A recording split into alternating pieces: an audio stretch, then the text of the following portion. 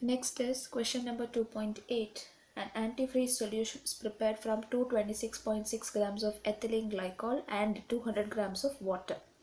So there is solute and there is solvent. Calculate molality of the solution. So from this it's easy for us to calculate molality. Second is, if density is given for the solution as 1.072 gram per ml, what shall be the molarity? So from these values you can easily directly calculate molality. From density you can calculate molarity. Very easy question here. So first, since you are calculating molality, let's write the formula for molality. See what is there, what is not there in the formula. So first is molality equals number of moles of solute by mass of solvent in kg. So this is the formula. Solute, when you say solute is mentioned here, ethylene glycol. Okay. And when you talk about solvent, it is given as water. So things are pretty much straightforward. Now, mass of solvent is given here in grams. We just have to convert it to kilogram.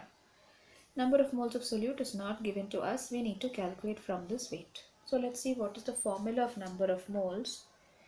Number of moles is equal to given mass by molar mass. Number of moles of solute we're looking. So given mass is here. Molar mass is what we have to calculate. Formula is given to us. So we can write over here molar mass of C2H6O2 is 2 atoms of carbon into 12, which is atomic mass of carbon. 6 atoms of hydrogen into 1, which is the atomic mass of hydrogen. 2 atoms of oxygen into 16, which is the atomic mass of oxygen. When I simplify all of this, I will get 62 grams of ethylene glycol.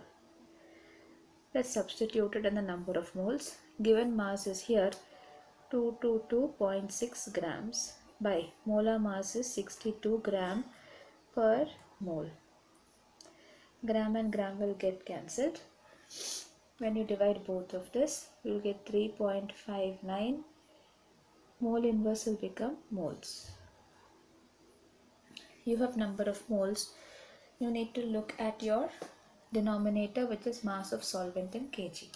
Let's put it directly in the question itself, in the equation. So we can write molality equals number of moles of solute we just found out, 3.59 moles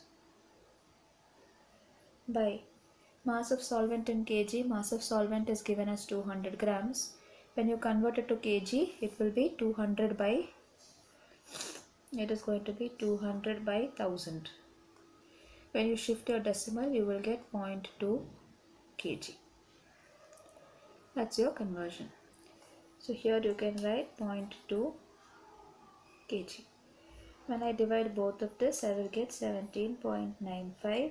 Moles are on top. Kg will become per kg. So you found out one value, which is the molality of this.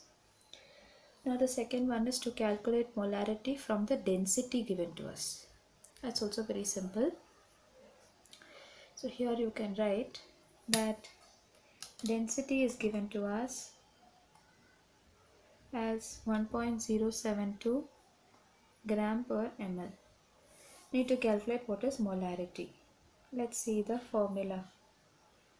Molarity is number of moles of solute, and the solute mentioned is the same solute, ethylene glycol, so the value can be taken from here itself, divided by volume of solution in liter.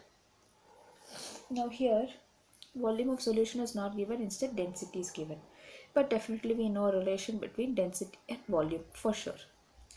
So we can write density of solution equals density of a solution is mass of a solution by volume of solution. Alright, so this is the formula. Out of this we know what is the mass of solution. We need to know what is the mass of density also. We need to calculate what is volume. Now how about mass? From where are we getting it? We can write mass of solution equals what? Mass of solute plus mass of solvent. So here mass of solution, when you look at mass of solute is 222.6 grams plus mass of solvent is given to us 200 grams. When I add up both, I will get 422.6 grams. That's our mass of solution. Let's substitute it. So volume is equal to